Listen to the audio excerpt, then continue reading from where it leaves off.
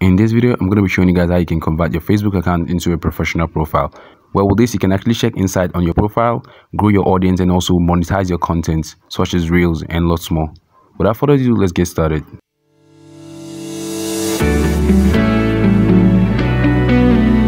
What's up, guys, and welcome back to my channel. This is the first time you're tuning in. Just make sure don't forget to hit that subscribe button if you've done that before. Thumbs up. So guys, as you can see, I'm going to be showing you guys how you can actually do this on both mobile and desktop. So we're actually on the desktop mode for now. So all you have to do is go over to your profile from here and then come over to this. You can see these three dots here at this side of the screen, the right side of the screen. Click this and then you can see turn on professional mode. So I'm going to click this now. So you can see what's showing here. It says you get paid for your own content if you're eligible for to unlock monetization. Grow your audience. Your profile followers settings will be set to public. Anyone can see this, blah blah, and you also get access to see content inside. So I'm going to be turning this on now. Click turn on.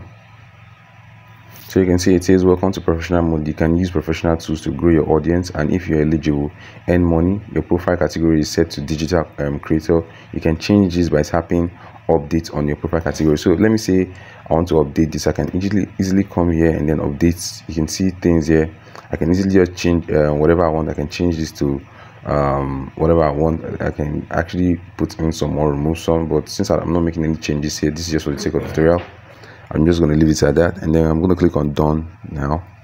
Okay, right now it's actually changed. Now if you can notice, you can actually see 4,700 followers instead of your friends. So it's literally has changed now. So this was not how it was looking before. So the same thing on mobile. If we also go to the mobile view, everything has actually changed. Now let's see how you can actually change your profile from normal profile to professional mode on mobile. Okay guys, so those of you using Android or iPhone, the first thing you need to do is to make sure your Facebook app is actually up to date. It's actually using the latest version on Play Store. So I'm going to check to see if mine is actually using the latest version. Okay, which mine is up to date. So the next thing I have to do is, I think I have to go back to the Facebook now. So wait, and then click at the top right corner and then click on your profile.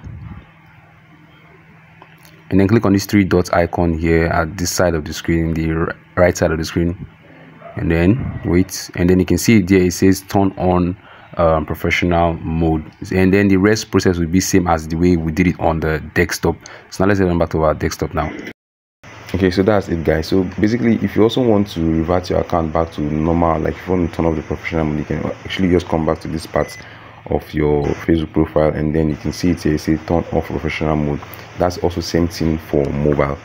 And also a lot of people have been asking what's the requirement to become eligible for Facebook professional mode. Truly guys, I really do not know at this moment. Some people were actually, when I had actually made research, Facebook didn't actually provide any updates on this on what, because I think it's actually a rolling feature. They're actually giving it to everybody step by step. So definitely I believe it's going to get out to you guys. But if there's any requirement, I'll be leaving any details. If there's any requirement, I'll be leaving this at the description section, or I'll be leaving a link if there's anything. But just check the description section. I'll be updating this as time goes on. So thanks guys. So thanks guys for watching this video. This video was helpful, and don't forget to give it a big thumbs up, and don't also forget to subscribe for more tutorials, and peace out.